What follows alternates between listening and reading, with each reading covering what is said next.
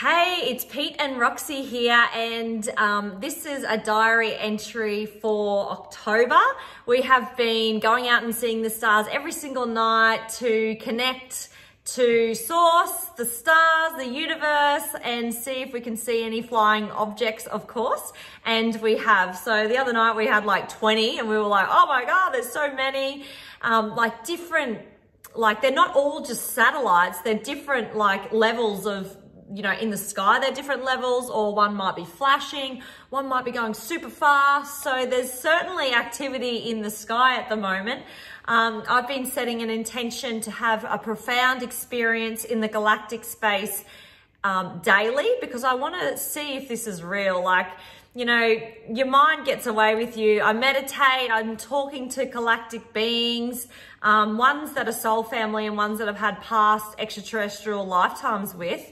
But it's really hard for me as a human, in a human body, to confirm that this is real. Like, we always need to see the hard evidence, don't we? So I've got a glimpse of that in my headspace. So I wanted to have some proof. So I've asked for some profound experiences daily. And yesterday we had some, for the first time, we were out spotting satellites, stars, moving objects in the sky. And we saw 1, 2, and a third falling star, shooting star across the sky right in front of us. I mean, we can only see a little bit of the sky where we are because of the hills and the trees, and we position ourselves in our garden on our driveway where we can see the most stars. And the 3 shooting stars were within what, like 5 to 10 minutes of each other, and they were right in front of us. And like, we just knew that it was a communication from a higher source.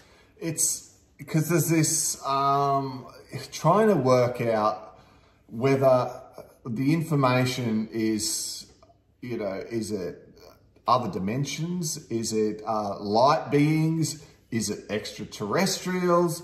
It's trying to work out like what exactly it is that we're dealing with when, you know, like I have the dreams and we get the coding and a lot of the blue light, and I've had the readings talking about, you know, it's like this Palladian, I'm from the Pallades, there's Palladian in me. When I was in the ayahuasca, I sort of saw myself come down as a blue spark of the divine via the Pallades.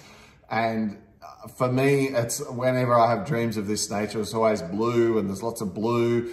But then there are other times where there's beings and they're golden and they come, and I'm trying to work out the difference between extraterrestrials and light beings that are from other dimensions. And when you understand the way time is layered, and you start to understand that there are different dimensions, and there's so much out there outside of the little red to violet that we pick up through our eye. So much energy swirling around us at any one time. And I mean, occasionally, if you raise your vibration and you get really clear and pure, you might be able to see an aura or an energy field, or see a few orbs or a little bit of color. But guys, I think we're getting like a crack through the curtain of what's really going on around us. And I think we just pick up on such a small fraction of what's going on. So guys, we're learning to sort of process through this. I love the physical seeing with my eye of a light going through the sky at a certain angle and then stopping and like going straight up, or something that defies logical explanation. I mean, no satellite's doing that.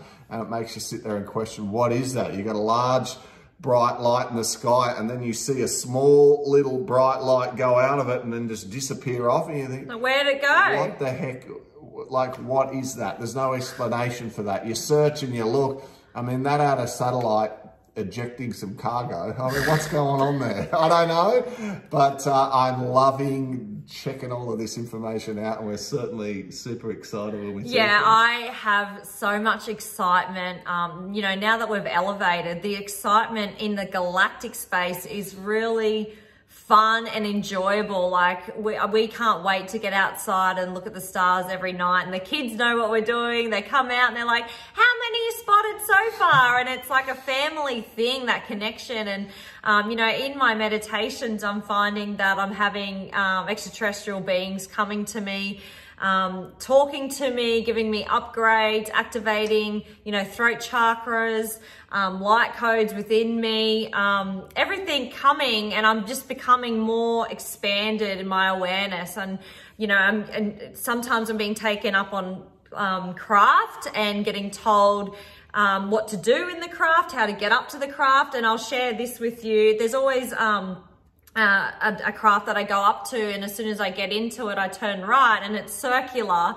And there's all body kind of holes in the walls. Chambers, yeah, that I go in and I sit, and it's like kind of like a ride in a sense. I think I went on a ride like this when I was at a show once when I was a little girl, but and it spins around, right? So you're back in it. But so that is the same as when they travel through dimensions and space-time. So the body is kept safe while the consciousness is moving around interdimensionally. So I've been shown that where we would sit, and even to the description of where Pete and the kids would go as well. And then, you know, it just sounds so crazy. You think I come out and I tell Pete after my meditation what happened and this and that.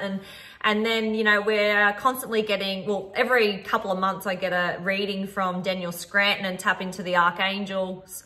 And look, I have so many questions, and this is the main thing that I love to ask questions about, because it's so exciting to me, and just having that confirmation without telling him what happened, but just having the confirmation of the other night, you know, these lights went across the house. What were they? And, you know, the Archangel Michael confirming that they were our extraterrestrial family, soul family, checking in on us, checking our temperature, checking that we're ready to go, in a sense, ready for disclosure, ready for initiation. And, you know, that really excites me. And then I ask about, you know, there's a spacecraft, and I go up and before I even finish the question, it's that, you know, Archangel Michael's replying, going, yes, it's preparing you for travel in a spacecraft. And then I said, so what, am I going to go in a spacecraft in this lifetime? And it's like really certain, yes, you are, in the very near future. So I don't know, like, we're just doing these diary entries to show the progression on our evolution of consciousness.